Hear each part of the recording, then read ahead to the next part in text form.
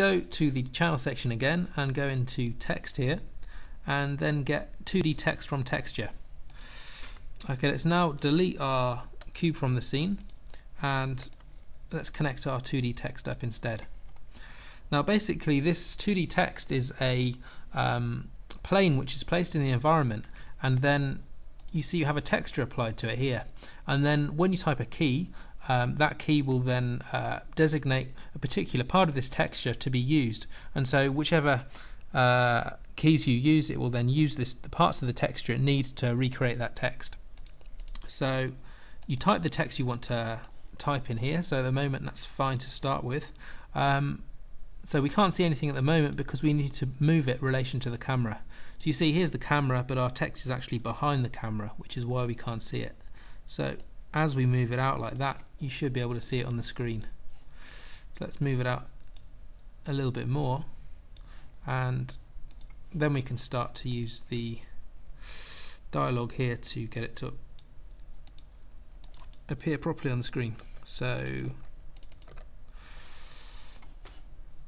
okay, now this is looking a bit better. Let's just put it down there.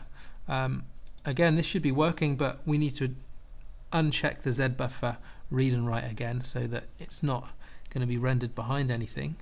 We've got that done there, so uncheck those, and we now have our text being rendered on top of everything else.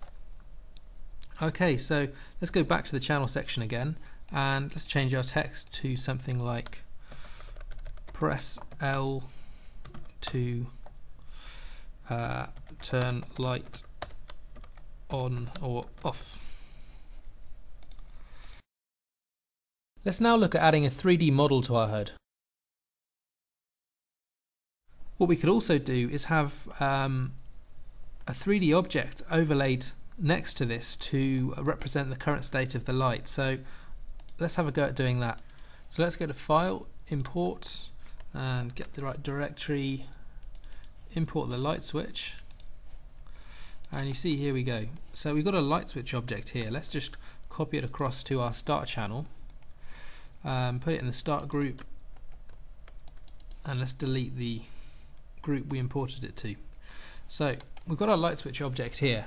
Now at the moment it consists of two separate surfaces. Now let's go and look at it in the object section.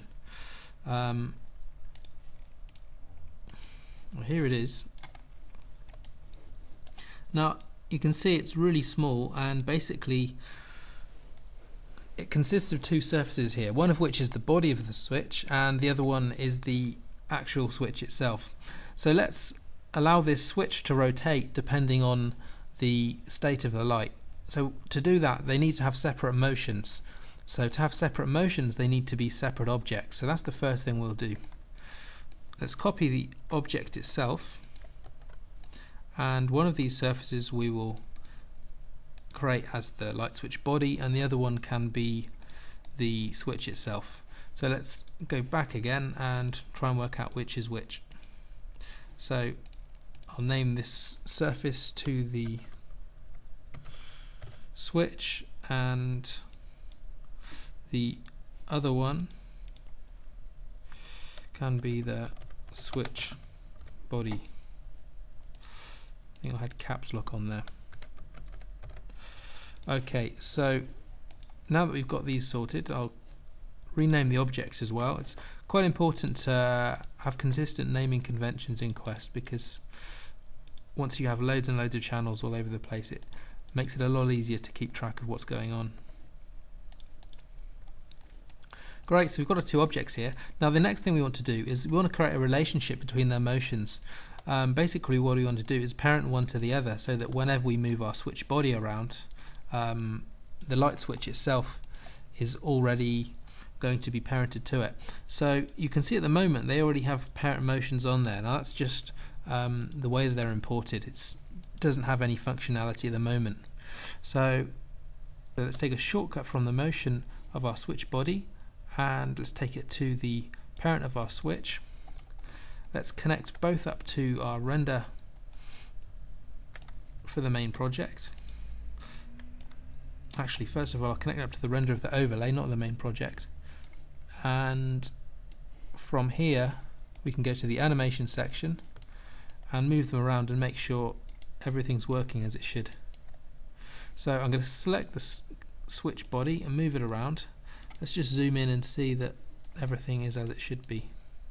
So we can see from here we've got both objects, and when we move the switch body, the light switch itself moves with it, so the parenting set up correctly.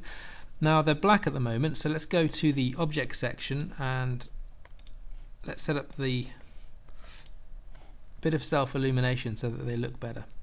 Now if we zoom out, we can see that the light switch is here, so let's just give it a little bit of self-illumination. I'm going to turn the diffuse down, something like that's fine.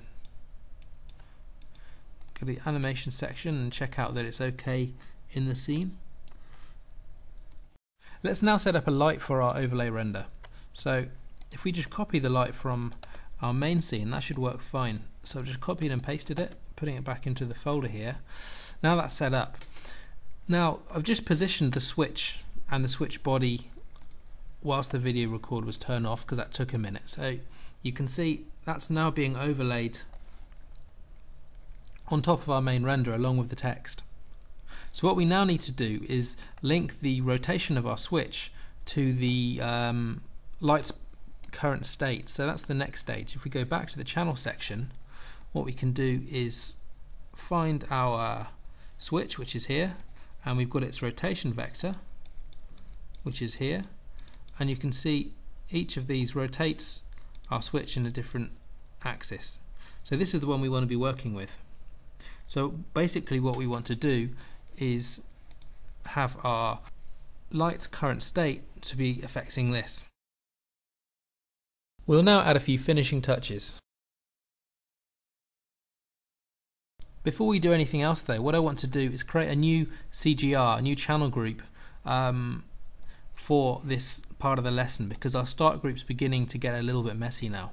So what I want to do is put our whole overlay render here in a separate channel group. So I'm just going to unlink it from here, and I'm going to go to the channel list and get a channel caller.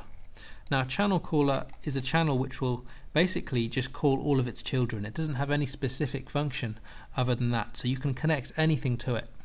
So what I'm going to do here is use this channel caller to call all of the logic from all of the tutorials. So I'm just going to call it logic and leave it like that for the moment. Now the next thing that I'm going to do is go to the group tree, add a new group, and let's call this tutorial 04 logic and operators. So we've got our new group here. What I want to do is now copy our overlay render and put it into this new group. What we can now do is go to the channel section and let's put the start 3D scene in the top view and our new group in the bottom one here. So now that we have our logic channel group, our logic channel caller, what we can do is get our 3D render for the overlay and connect it straight up like that in its separate group. And we can now go back to the start group in the single channel view and delete the old overlay render. So you can see the overlay render is still there in the bottom left, it's still working just as it was before, but we now have it in a separate channel group. So we've got a bit more space to work with now. So let's make a bit more space here by neatening things up and creating a few directories. We're not going to be adjusting the switch's body anymore, so I can put that into a folder, and the switch itself we'll be looking at next.